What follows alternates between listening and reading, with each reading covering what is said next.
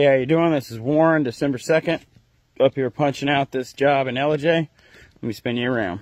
Alright, got all our Zeon Zoysia in. I think we ended up doing 3 tandem loads of dirt to grade everything out. We picked up grade pretty significantly here in the front on both sides, probably 4 to 6 inches. Picked up grade to create the berm over there on the right hand side for the pipe that is draining that ditch line. We got our muley grass in, got our Pringle juice in, we got a little Jap maple right there. His leaves are off, but he will eventually be 5x5. Got all our stepping stones in and our stair treads. We got 18x18 gray flagstone stepping stones and timber stair treads going down to that pickleball court. Lots of nice smooth curves with our turf.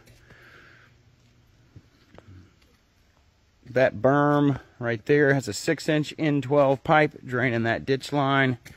I think NDS gives a 100-year warranty on that product.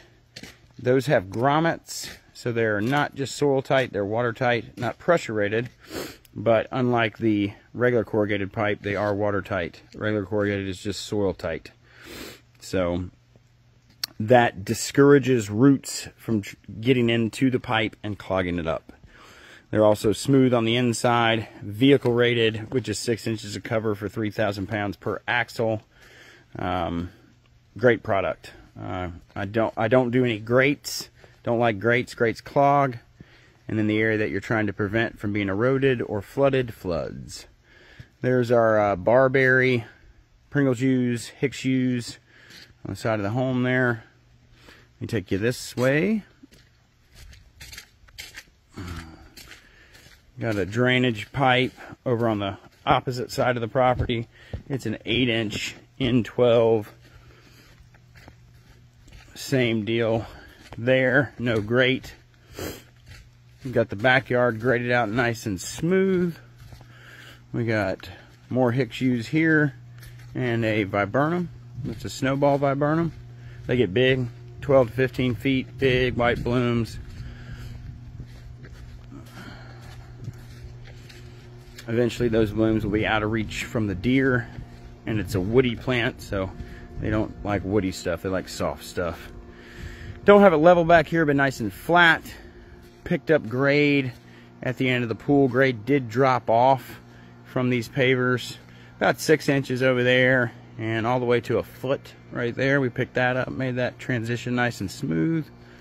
Coming off the patio.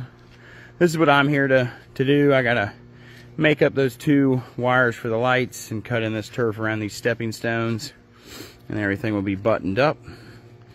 Got the side yard nice and smoothed out. There's that transition into the turf. This Zeon is some good looking turf. Good looking turf. Comes from Phoenix, Alabama. That's why it's still so green. Warmer down there. That's near Columbus, Georgia, Alabama line. I'll take you up to this pipe up top. We got a nice berm here to catch all the water from this drainage ditch. Nice soft berm. Maintenance guys can mow and weed eat that no problem. And there you have it. Hope you guys have a great weekend. This is Warren signing out.